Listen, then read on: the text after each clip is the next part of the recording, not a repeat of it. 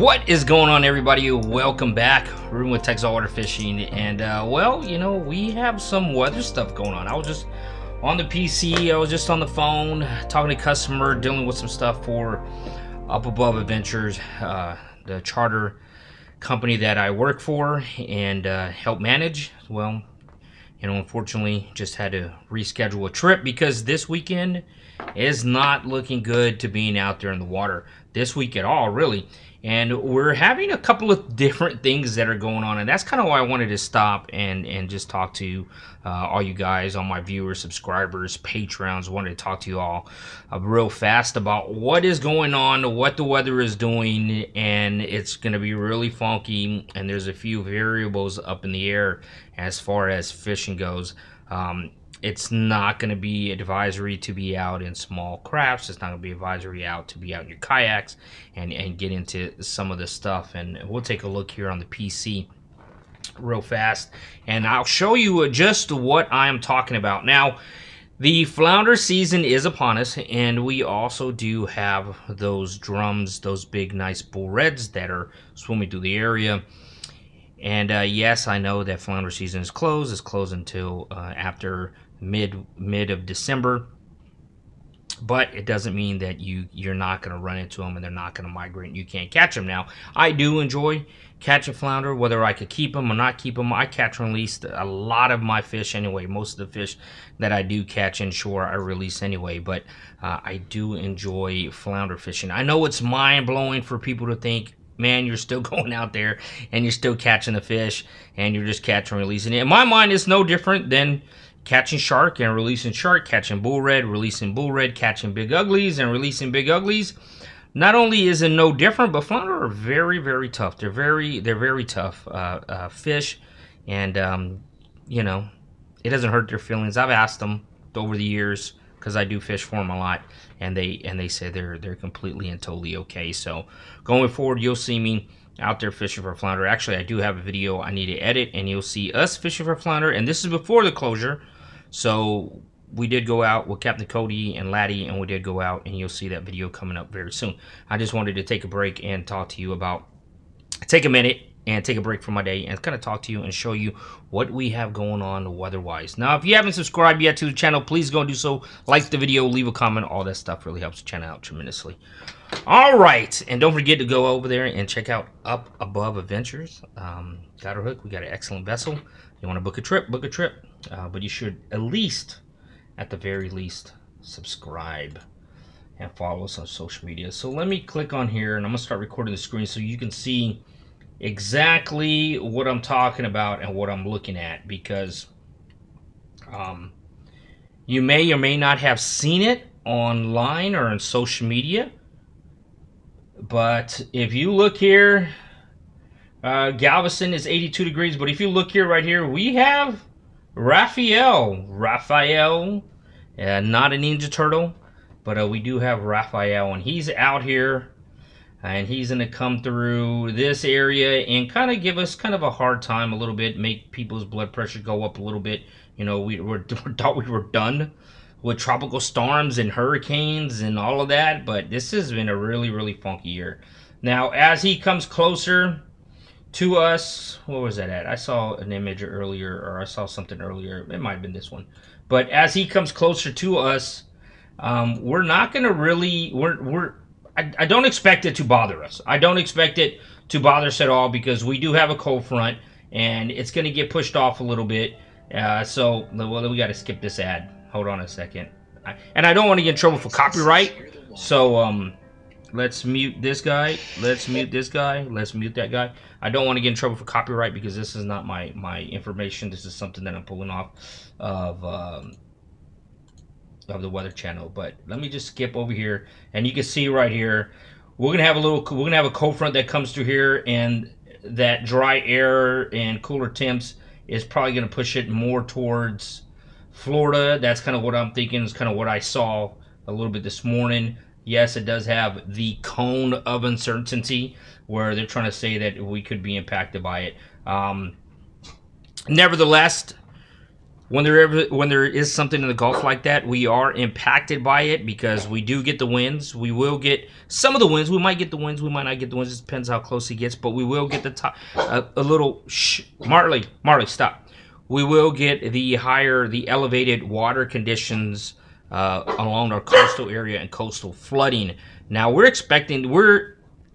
getting that today. We're seeing that already today, and it has nothing to do with the tropics. It has to do with the amount of wind that we're getting out of the south. Now, if you look right here on Wind Finder, and this is one of the most reliable wind apps that I have been using. I used to use Windy, but it was kind of hit and miss with that. It started getting more miss than hit. But let's look at the South Jetty right here, and the South Jetty is 28-mile-an-hour winds, and right now it's 1:08 in the afternoon. By the time you see this, you know, might be later than that. And we'll click on the forecast here, and you're gonna see. So the wind gust is near 40 miles an hour. That's crazy. That's a lot of wind. You can see the chop right here, 6-footers out there. That's a lot of waves. That's a lot of action. And then we get the front. We have the front that's coming in tomorrow on Tuesday. Let's show you that. I'm going to jump back and forth and back and forth and back and forth. And yes, eventually I am going to talk about Flounder. So keep your, let's go to daily. So right here you see the front is going to come in and it's going to start pushing winds out of the north and northeast. It's a small window. It's only a 2-day window. We're going to get those north winds. And then it's going to switch back to the east. And then we're going to get another little front that's going to come through. I say little, but another front that comes through. And you see right there, northwest winds, and that's going to be on Saturday. All right. Both of these are going to bring some rain. Again, this is Galveston, but both of these are going to bring some rains. And it looks like we're going to get a little bit more rain on the 13th, on Wednesday on the 13th. But this front that comes through our area is what's going to help push away that, and the front that's going to come through tomorrow is going to help. What's going to push away some of that tropical disturbance that we see there's going to come. You know, they're calling for it to be a Category 1 and then kind of die back down. I'm not losing any sleep over it. I'm really not. What I'm looking at again is the higher level, the elevation of water that's going to get pushed in. Typically when you do have these fronts, it will push out water. But with the water levels up, it's already high. Like there's already coastal flooding warnings. It's already high today. So this northern cold front that's going to come in is going to push some of that out. And then we're going to probably see it get pushed back in a little bit as a storm gets closer. And then we'll probably see it get not really pushed out on Saturday on the 9th, but it might get pushed a little bit. It just depends how long we have those north winds for.